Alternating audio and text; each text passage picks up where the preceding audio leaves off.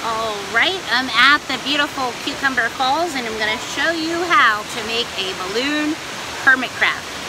We're going to inflate a 260 the whole way and spiral it and leave it nice and bushy.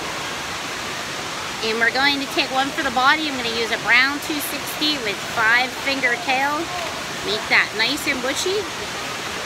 And we're going to make a 1-inch bubble and pinch twist that for the claw, and a 3-finger bubble, and then curve it around for the claw of the hermit crab. Then we're going to make a 3-finger bubble, which is about 2 inches, and a 1-inch bubble, and pinch twist it. And then another 3-finger bubble, which is about a 2-inch bubble, same size as this one, and then make 2 1-inch bubble pinch twists right next to each other, and then turn them all around. You can make a small loop for the head, which I like to do right behind those 2 pinch twists, but you don't have to put that bubble in if you don't want to. Let me turn it around for you. And we're going to do the same thing on this side that we did on this side. So make a 2-inch bubble, which is 3 fingers, a 1-inch bubble, and pinch twist it.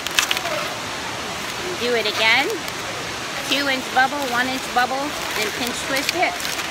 And then we're going to make one about the same size, 2-inch bubble, and this one's going to be the other claw, and it's going to wrap around. And see how this is pretty filled out?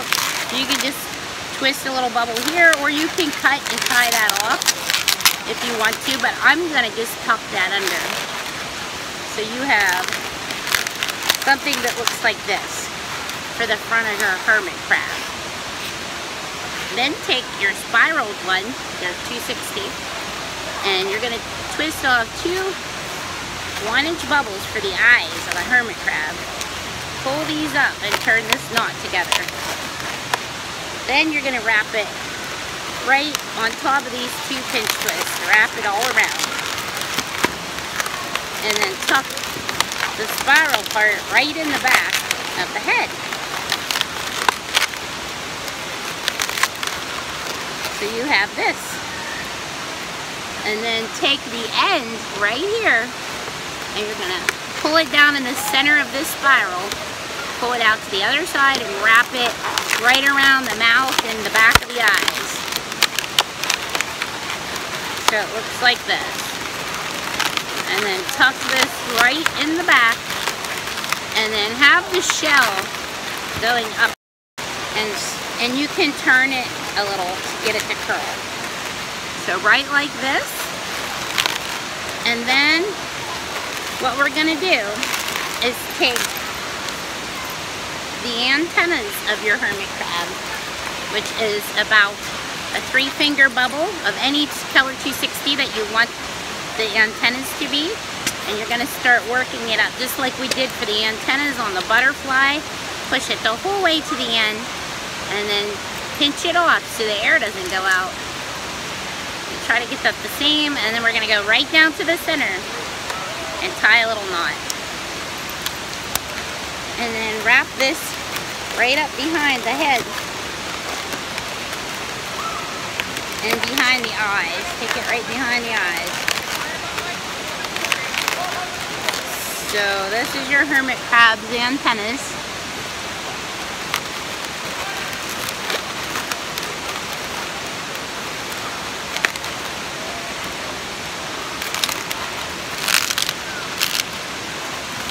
And now we're going to draw the little face on. I'm going to Sharpie and just fill the eyes in, little circles right in the center.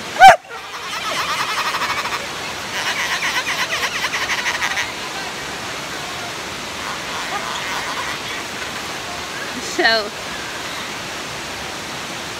here is your hermit crab. And you can turn the little claws down.